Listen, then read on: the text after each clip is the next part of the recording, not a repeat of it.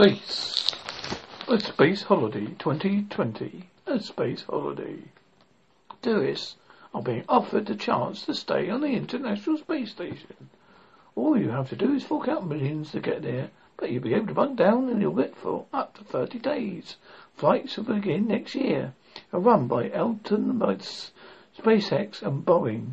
The companies NASA hires to shuttle its crews and equipment backwards and forwards. The U.S. Space Agency will charge $27,500 for each night aboard the station.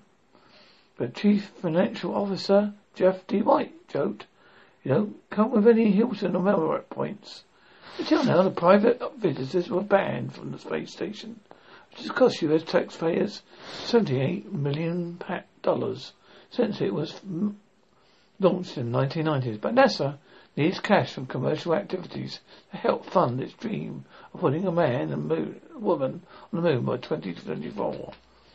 The agency is expecting 2 short private astronaut missions a year. It thinks its first customer will be a private companies which want to send staff to carry out experiments aboard.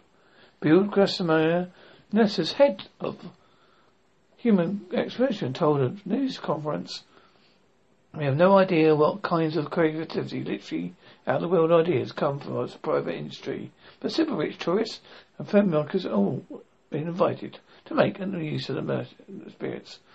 The message recorded on the ISS astronaut Christina Koch said it would make space more acceptable to all Americans.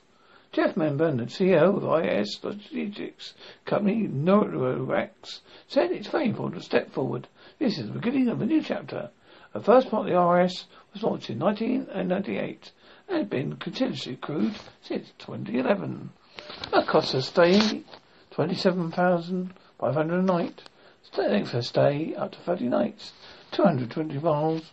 Takes up to 3 days. The space station.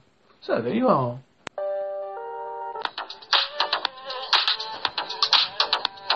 '2020 Space Holiday. 2020 Space Holiday. 2020.